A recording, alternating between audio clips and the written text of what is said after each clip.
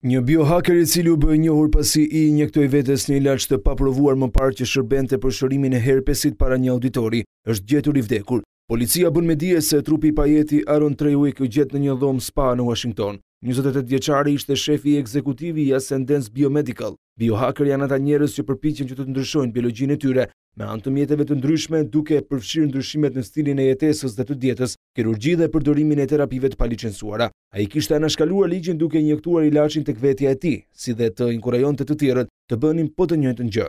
Ende nuk dihen shkaqet e vërteta që quhen në vdekjen e tij, por është kryer tashmë një autopsi ku pritet të dalin edhe rezultatet.